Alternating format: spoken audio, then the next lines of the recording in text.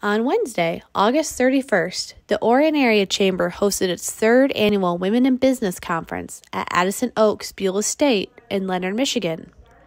Those in attendance were treated to presentations from 3 successful women who try to lift up and inspire others. Our members were asking for something like this a couple years ago in a survey that we did. They wanted to have some sort of female-focused or women-focused event, and that's what we did. We put something together with their ideas and their thoughts and their needs in mind. I think it was just being inspired by strong women in business and being surrounded by other women who can help you in your business, or your organization. We talked a lot about mentorship today and a lot about just kind of like going for it and not worrying about what the outcome is. Just get out there and do it. So I think it's just kind of an inspirational thing more than anything.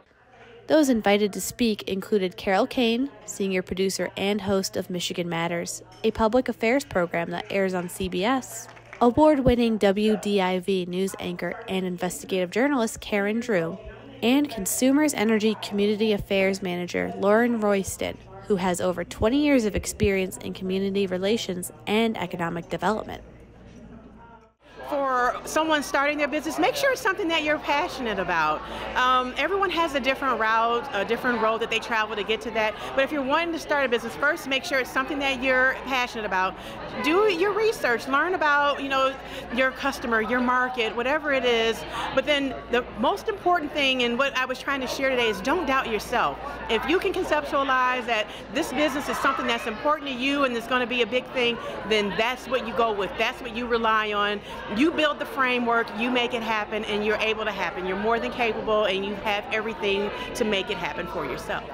In addition to the annual conference, the Chamber offers a monthly networking opportunity for women, known as the Orion Women Leaders, or OWLs for short. We're trying to get back up to a monthly meeting.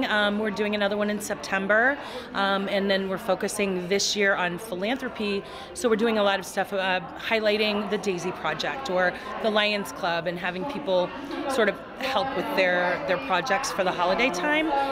But funny enough that we've heard this so many times today in the speeches that we were talking about mentoring. That's going to be our focus for 2023. So those are targeted networking groups that'll happen once a month for the Orion Women Leaders. In Leonard, I'm Tessa Penzing, reporting for ONTV News.